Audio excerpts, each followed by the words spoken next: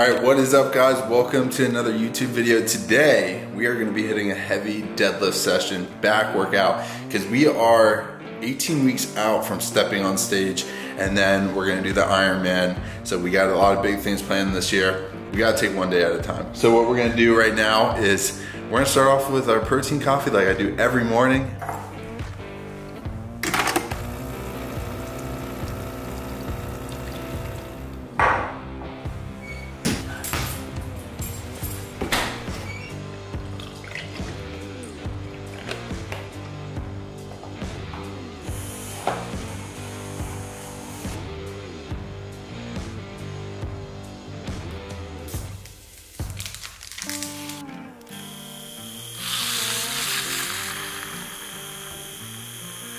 With my protein coffee in the morning, I take my vitamins. So this is a collagen, and then I have my multivitamin. This has vitamin D3 in it and a ton of other essential micronutrients. Lastly, I take Strong Omega, which is a fish oil. This just helps with my joints and feeling good overall. And lastly, vitamin D3. So this and protein coffee before the workout. All right, so had the protein coffee, vitamins. Now it's time to get dressed. Now this is the biggest thing I want to tell you guys. I wanted to make this video to be transparent with you. I recently left Young LA. The reason being is we just didn't work well together, my audience, and I felt really like I didn't like it as much as I thought I did. So for quite some time now, I haven't been with them. I used to wear it. And I do like some of their stuff, but to be honest with you guys, I switched with the brand that I believe in now that actually fits me. I'm gonna be honest with you, I'm not like the whole LA crowd, so it didn't really fit me that well, because at the end of the day, I wanna wear something that represents me, just like BPN does to T, Go One More. And now I decided to join Gymshark. With that being said, I love their stuff. This is a dream of mine. This is their stringer, and here are some 5-inch black seamless shorts. That's what I've been wearing to the gym recently, and that's what I always wear. I got a big shipment coming in, so I'll give you guys like some try-on hauls and stuff, but to be honest with you, Young LA just didn't fit me. And Gymshark does. Link in description below of the Gymshark that I wear. The more you support me, the more I can give away to you guys and help you out as well. But with that being said, I wanted to have that talk with you guys because I've been getting a ton of questions. So with that being said, let's go to the gym.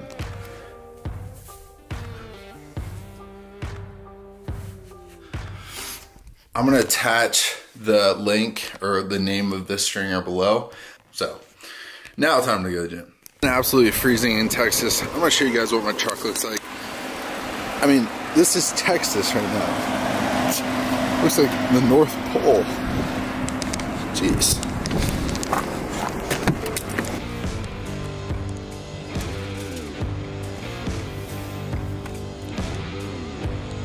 All right, so we got 135 on the bar now. Just gonna load up the plates, and what I do to warm up for deadlifts is I add a plate after each set. So starting with 135 right now.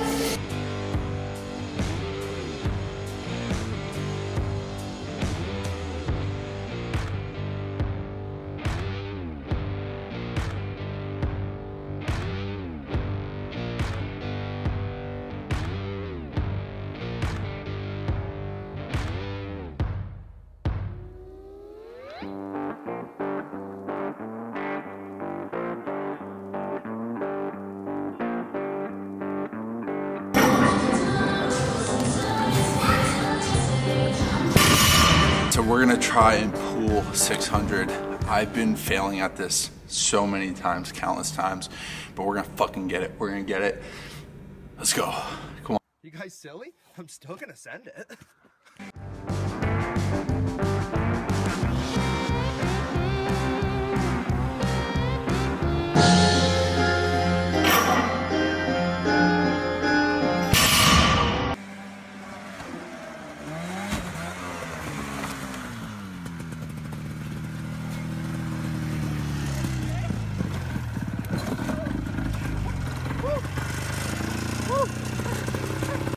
Well, that hurt, but the ET still runs, so round two.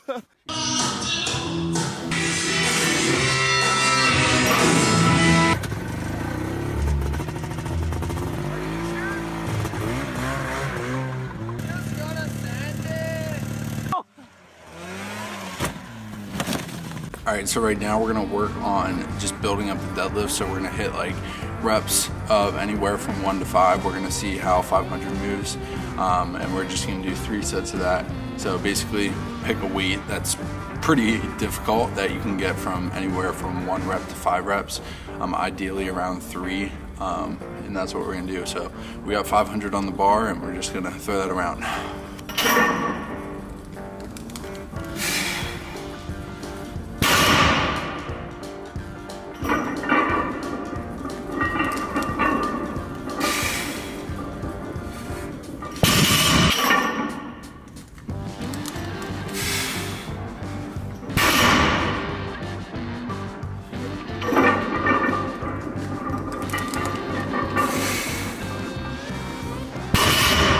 Deadlift days take so much out of you. So we did 5x2 and the workout's just getting started. Deadlifts are super good for like back density, getting that tree, that thickness. Something you can really tax to the central nervous system on and really signal your body to grow muscle because you can put such a load on it. But with that being said, we're gonna go into the rest of the workout. Feeling really, really shitty right now, just tired, but we're gonna keep pushing. This is where you grow when it's really hard. A lot of people like to work out and just like have fun, which is fine, but we got goals here. We're trying to get the pro card or qualify for nationals, and then, you know, and also I want to be a weapon on the Ironman course, not only in endurance, but also here in the weight room. So you got to give it your all in both. So that being said, let's get into it.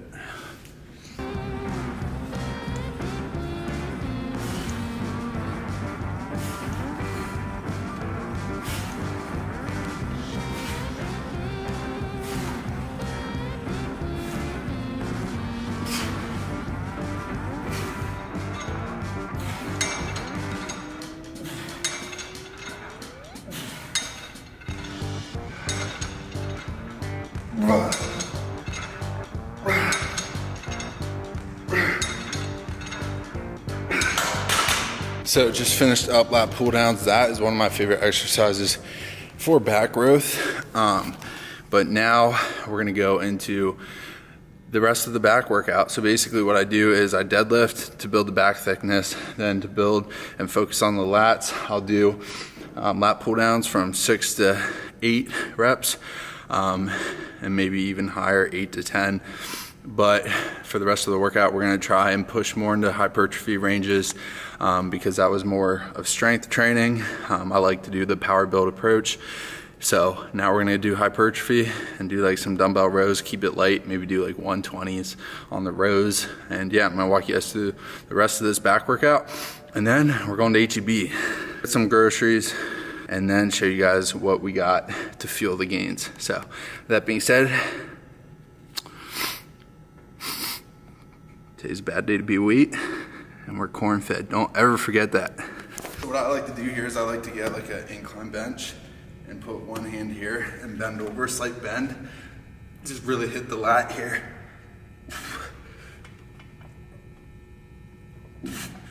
Get a really good stretch.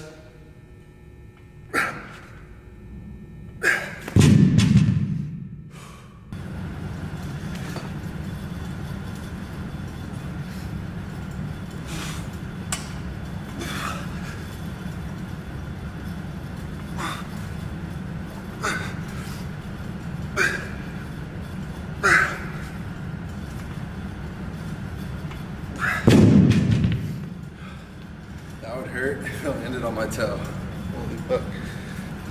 So to wrap up the back workout, I finished with lat push downs. Basically, you just really get a good stretch here in the lat. So basically you're coming here and squeezing at the bottom right here, but you're in a bent over position, relaxing at the top, just really getting that squeeze at the bottom. So this is how I like to finish every back workout. So yeah, let's do it. I'm beat.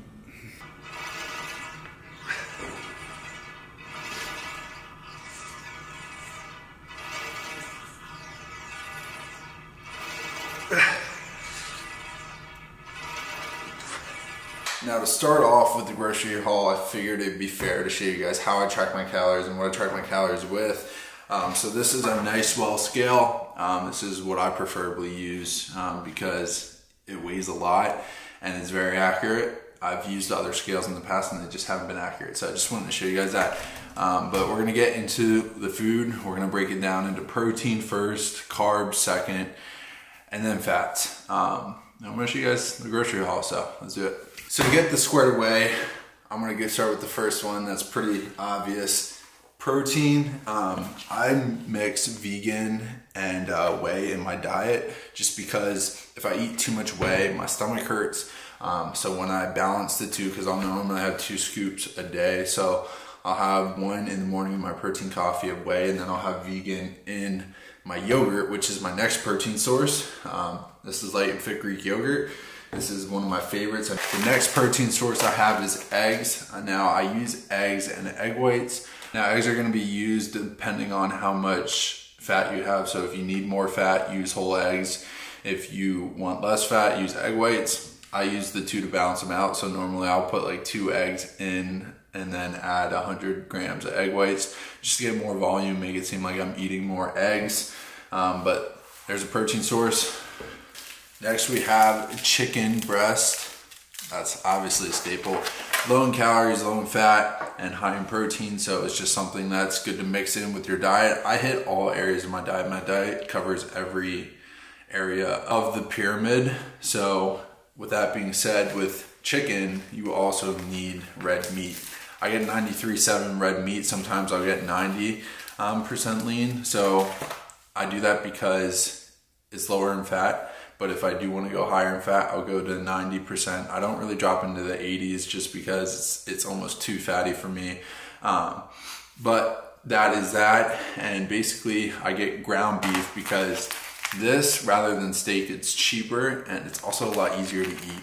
And the quality is the same pretty much. So now we hit almost all the animals on land that I eat: chicken, beef, and eggs, yogurt, egg whites. We're missing tuna and the fish. So I eat tuna fish just because it's one of my favorites. You can add a lot of flavor to it. I make tuna salad, but these bacon ranch packets are amazing. Calories on it are really good. 15 grams of protein, 80 calories for just this pack. I make tuna wraps every day almost. And yeah, it just gets my fish oils in and it's just something that I really enjoy. I also add in salmon as well. I don't have salmon with me. I just ordered some. So for protein, we hit all areas. We hit the beef, we had the chicken, which is like the poultry, and then we have the eggs, the dairy, the yogurt. Yeah, that's my protein sources. Next, we're gonna go on to the carbs. Next, what we have is gonna be the carbs. This is one of my favorites. To start it off, we're gonna start with the fruit. Really, all the fruit I eat is blueberries. I get frozen blueberries, and if you haven't seen my full day of eating, I add it in my yogurt. That's about it, but I do eat about 200 grams of blueberries a day. Then now going into like the vegetables, what I do is I'll eat carrots and green beans. So I get canned carrots because they're cheap. Nothing special about these, but they're amazing. I cook it in with my rice, with the carrots. I also have red skin potatoes. I make these pretty much every night with my beef. Or if I don't have potatoes, I'll have rice. And I got this Mahatma, or I don't know how you say it, Mahatma. This cooks the best in the rice cooker that I use, but it's also like extremely good when you make it. Some rice isn't as good when you make it. This is really good. With that, I said I eat a lot of wraps. These are like extreme wellness. That's what they're called, high fiber carb lean. They literally have 80 grams or 80 calories in it, 24 grams of carbs, and 8 grams of protein. So I normally have one of these in my tuna wraps, and the macros on these are literally crazy, and they're huge and they taste amazing. So yeah, this is what they look like. Also, I'll have oats every now and then if I need more carbs, and sometimes I'll have bread. Now if I have bread, I make sure it's high quality and I go with Dave's Killer Bread. This is the Power Seed. This just has the best in it. It's like minimal sweeteners, but it has like organic fruit juices that it's made in, 5 grams of protein per slice, 4 grams of carbs, and has a ton of omega-3s in it and whole grains. So if I'm gonna eat bread, I make sure it's whole grain. Style green beans. Any green beans are good. I think canned vegetables are slept on. I don't think they're that bad for you. I think they're great for you, and the price on it you can't beat. So I mix that with my rice, my potatoes, and this is pretty much my carbs. So next we're gonna go into our fats, which is one of my favorites. So let's do it. Now with the fat sources, I keep it pretty minimal, honestly. I get most of my fat from the meat, with the red meat that I eat. But if I do want more fat, I use PB2. I add this, even though it's not super high in fat, if you use a bunch of it, it's got really good macros. It's got 6 grams of protein and 2 grams of fat in it.